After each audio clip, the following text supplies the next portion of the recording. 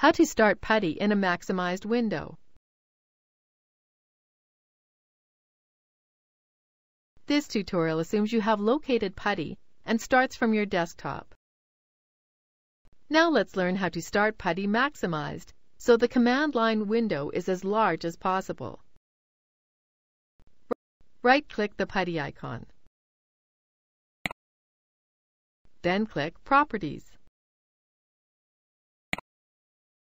Once the Properties window is open, be sure the Shortcut tab is selected. Click Normal Window. Then select Maximized.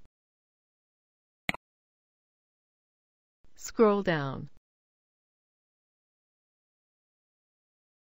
Click Apply.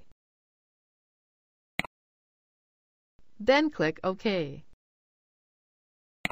This is the end of the tutorial. You now know how to configure Putty so it launches in a maximized window.